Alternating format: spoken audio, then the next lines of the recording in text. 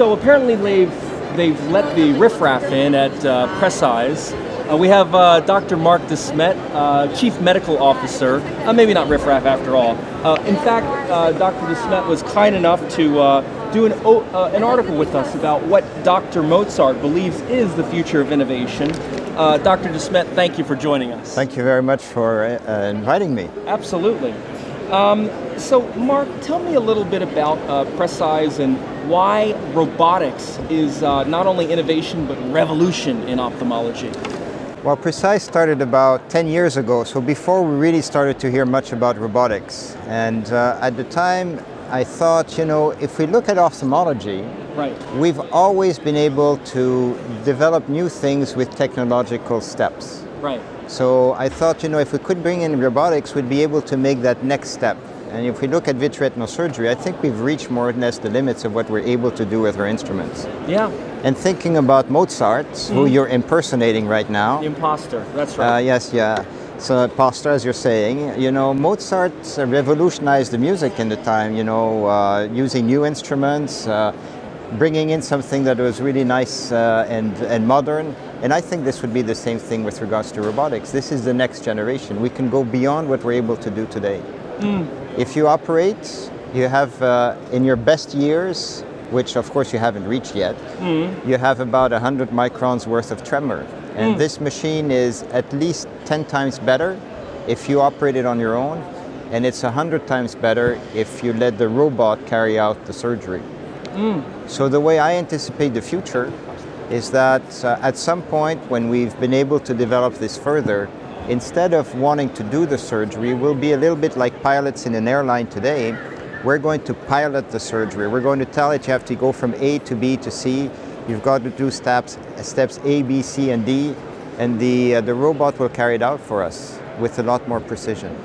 So Marc, you know, I used this word riffraff jokingly earlier. No, you didn't. You did it on purpose, okay, with you're meaning. Right, because to make a point, which was, you know, do you think that there's going to be a day when a surgeon walks in the operating room, is going to say, who let the riffraff in?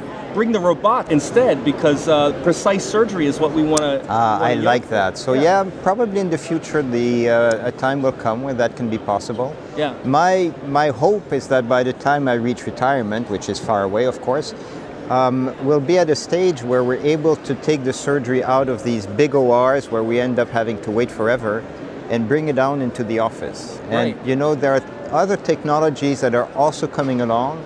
One of which is the development of small laminar flow systems that can maintain sterility just around the head. You know, the microscope, I think, is on the way out, and we'll have some nice video cameras that are compact and can go just on top of the eye and give us the same type of images, maybe even better than what we get today. And our system is very compacted. It could easily fit inside a standard room. So, you know, can you imagine seeing your patients in the morning and operating just in your back office and still being able to provide the level of sterility you need to provide? But in that kind of environment, you can't be sitting at the patient doing the surgery yourself. So that's a little bit the vision of the future, is to really bring it down to our level. And one of the reasons for that also is that, you know, everywhere in the world we're under pressure with regards to reimbursements. Yeah. And the most compressible part of that reimbursement is your salary and mine. You know, I know that as Mozart you get paid very well as a musician, but there are limits. And of course, the way I spend too, yes, limits indeed. Yes, and I hope you're not going the same way as Mozart himself, because you know he died of TB. Yeah. So well, he certainly did end up in the grave. So we don't want to go that route. No. So if we bring the surgery to an office, we can recuperate whatever now goes to a surgery center. And I think there sits, you know, one of the advantages also purely from a economic standpoint for the physician. Beyond that, we have all these other things that are coming along, like AI, big data, and intelligent sensors. So we could have sensors that tell us exactly how far we are from the retinal surface. Right. You know, so that would help us to do high precision surgery fast. We can use data that is being generated, how a person peels, for example, and we could get the robot, the joystick, to have haptic feedback, so it tells you if you're going to do something that brings you in a danger zone. So you would be, you know, you would be able to anticipate. Just as when a pilot tries to land his plane today, if he's going too fast close to the landing strip, there are warning signs and bells that go off in the cockpit. So we can do the same thing. So it will make the surgery safer. We'll be able to, and one final thing I was thinking about is, when we're in training, we get to see all kinds of surgeries from different people. Once you go out and practice, this link with new developments becomes more difficult. You have to come to a place like this to see it. And so if you have a new surgery, a new technique that really is revolutionary and able to maybe do something you've never been able to do before, I don't know, do a rhexis from the underside, or be able to bring cells and sheets in the subretinal space, well, we could probably in the future program the robot with the necessary software, have you watch a series of videos and then just carry it out, just as the surgeon who developed the technique. What do you think of that? Well, Marc, I'm wondering, does that make you the Charlie Kellman of our time? Are you trying to disrupt things to that level? Well, at some point, yeah, I think I am. I'd like to be able to disrupt surgery and allow us to step into the future. After all, that's what you did, Mozart. Oh, well, thank you very much. You're absolutely right. Excellent. Another question, Marc, I have is, I was asking some other participants here on the Pi Talks who are at a very high level in industry. Is there any fear that we should have about the future of AI? Elon Musk is a bit dark on it, suggesting that man eventually will become machine and perhaps be disposed of. So is there any responsibility among innovators like yourself to ensure that we're staying within ethical boundaries of some sort? Well, I think in all industry there should be these ethical bounds, and I'm basically a physician, so some people ask me if I want to replace the ophthalmologist, and that isn't my aim. I don't think we should ever be replaced by technology. But speaking about AI, I'm a bit skeptical. I think the name doesn't really, it's a hype. We're talking about artificial intelligence, about looking at data and being able to manipulate it in some way, extract some information.